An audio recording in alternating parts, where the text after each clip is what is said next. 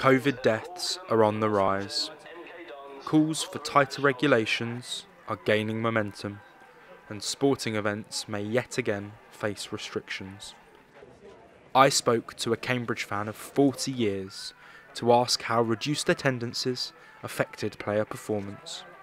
I came to 3 or 4 games that we were allowed to come to, and we didn't play particularly well. I think we only won one of them, that was against Colchester. Can't help but sometimes think that the fact that we did have fans there, but we weren't allowed to sing, we weren't allowed to do this, that and the other because of the COVID stuff, it made it very difficult for us. With Cambridge achieving unexpected promotion during the height of the pandemic, have empty stands had an influence on results? Having no fans there, I think, certainly helped us in a positive way.